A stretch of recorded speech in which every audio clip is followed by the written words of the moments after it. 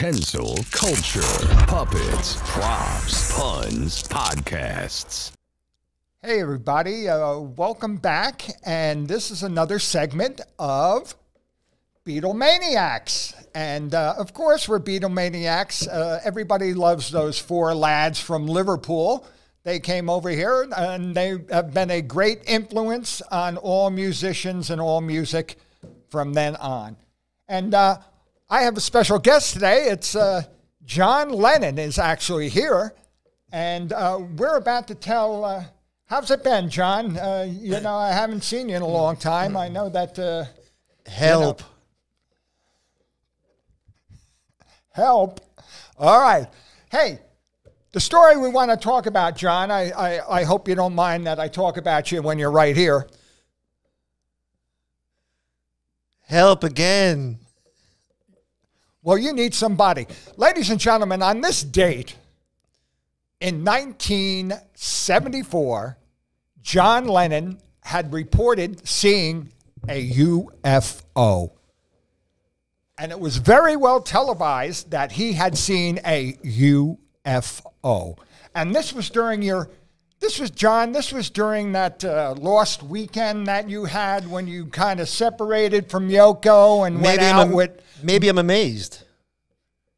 You went out with May Ping and, you know, and you and Harry Nielsen used to get drunk and, you know, upset the Smothers Brothers at the Trocadero in Hollywood. Remember that?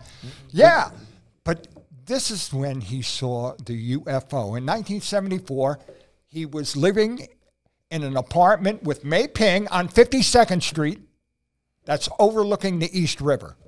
He said he looked out the window. When he saw lights, he was nude and lying in bed.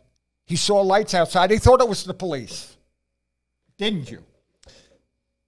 That or a day tripper.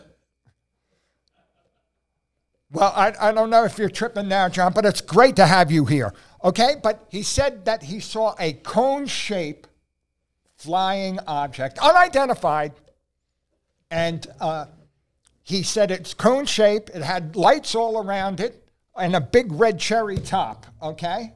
And he said it went down the East River, made a right at the United Nations building, made a left, and then... Now, we all know, John, you experimented with a certain Lucy in the Sky with diamonds, okay? And you were kind of drinking like on benders, and you and Harry Nelson... And we would kind of doubt your word, okay, that you had seen a UFO. So what did you do? You had your friend, your photographer friend, the one who took the famous picture that says New York City on this, and you said you have to go to the police and tell them about this UFO. This is true. Thanks, John. But That's it's true that karma. he got his photographer friend to go to the police because they said, yeah, John Lennon's going to see a UFO. They're going to laugh him right in the face. How about that? You can't beat that. But anyway, it turned out that John had been having these episodes all his life that he believes that he was abducted by a UFO. Did you believe that? Yes.